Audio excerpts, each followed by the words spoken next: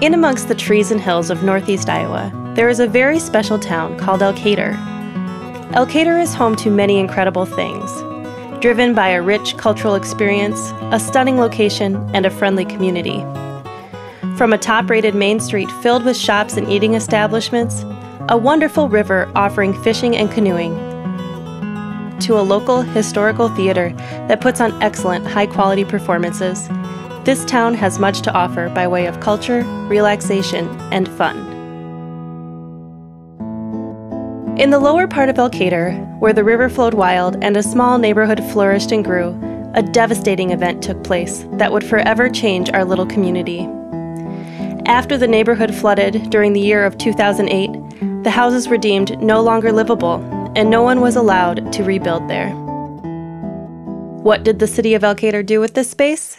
They made it into a wonderful park, home to a playground, a winding walkway, flower gardens, a bandstand, a labyrinth, and it's right next to a new whitewater park in the river. And guess what's coming in August 2015?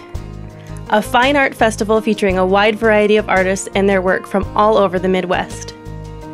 In addition to fine art experiences, festival guests can enjoy local foods, music, and entertainment, and a children's pavilion where kids can come and experience making their own art. My name is Shannon Dallenbach-Durbin, and I'm one of the organizers of Art in the Park. You can participate in this festival by volunteering. Our small town of Elkader is just over 1,000 people, and we are expecting over 1,000 people to come to this festival. So we need a lot of people to help with directing traffic, showing people where they need to be, helping the artists when they need a break, all of those different things. So if you'd like to volunteer, you can email us at artintheparkelkader@gmail.com.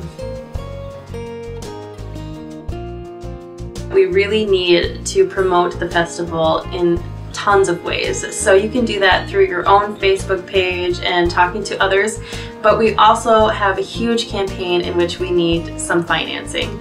We are going to be advertising in theaters and entertainment publications and travel magazines all over the region, kind of in a 200-mile radius, and this is costly. So we would love for you to donate to this campaign. Every single amount helps, and we couldn't do it without you. I would really like to say thank you to all the artists who are taking a chance on our first art festival and are putting their artwork out there. We couldn't do it without you, and we are so glad to promote you and have you be a part of our festival and also have everyone see what great work you do.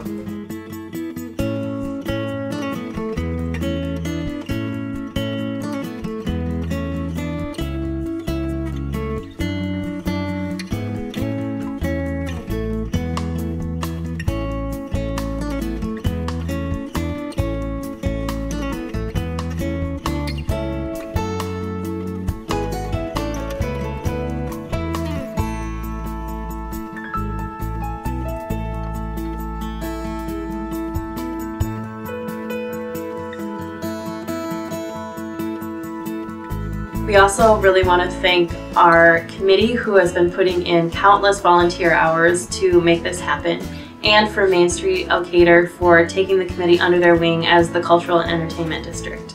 I also would like to thank you, the donors, for all of the money that you have already brought in and helping us to get closer to our goal. It's been a lot of work to put on this festival, and we couldn't do it without you. So thank you, thank you, thank you, thank you.